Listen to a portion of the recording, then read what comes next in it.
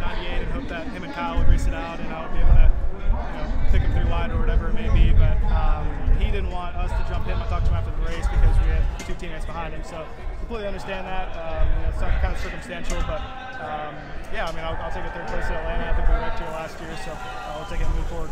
He said he wasn't even communicated that the plan that you guys could have had. Yeah, I mean, I was kind of hoping he would back up. I didn't even really think about the fact that the 17 was behind me and he was afraid of that. I won the race here a couple years ago, being second and just backing up to my teammates. So I probably should have communicated that better, I guess, through spotters, but he's not my teammate, so I didn't want to make it clear that I was helping him. I have a teammate behind me, so once again, I feel like we're lacking in speed a little bit today, but going for that, I would have been able to work with Taylor a little bit, gone to the bottom, and make it interesting. But I felt pretty confident just standing in line and hoping that him and Kyle would race it out.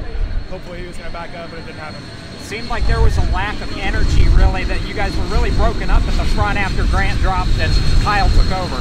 Yeah, you can see a big difference in when a really good truck got out front versus a really not so good truck, like a fire truck or back alley truck or whatever. And when they got out front, it seemed like they would really speed the whole lane up a bunch. With the wind today and how draggy it was out there, it seemed like the lead truck made a big difference. So if you had a slower truck out front, it might have been able to get a little bit more interesting, but circumstances were my favorite today.